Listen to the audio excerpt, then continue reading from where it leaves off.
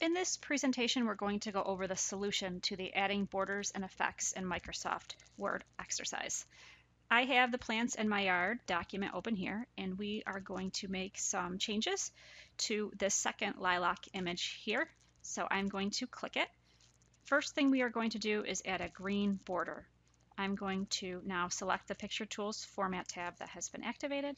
And from the Picture Styles group, I'm going to choose the Picture Border dropdown, and I'm going to select one of the green colors here. I'm going to select this one. I'm going to increase the weight of this line so it's thicker. So I'm going to select Picture Border again and scroll down to Weight.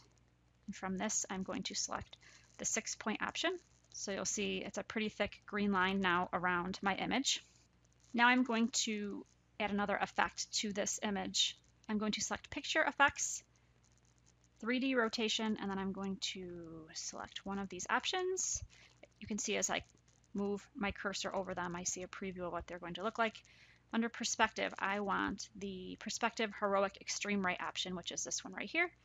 So to choose that, I'm going to click, and now you can see my image has a border, and it's also rotated to the right. Now all I have left to do is save my document. Coming up next, you'll test what you've learned about working with images in Word by completing a quiz.